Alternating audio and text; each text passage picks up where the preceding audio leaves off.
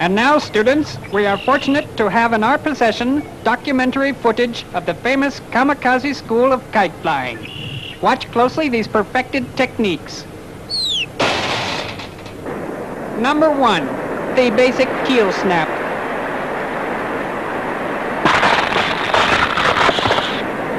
Number 2, the side shuffle followed by a perfectly executed ground loop. Whoa!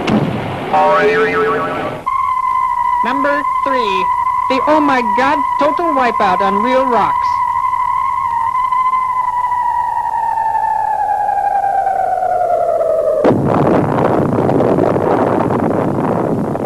Notice how the flyer closely examines the terrain for a landing place.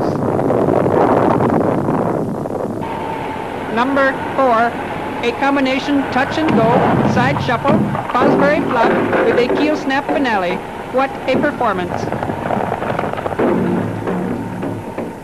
Number 5, the world's shortest kite flight. And finally, students, watch closely the treetop touchdown. Oh no! A technique not to be tried by novices, intermediates, or experts. Hey man, you game to try it again? Yeah, okay.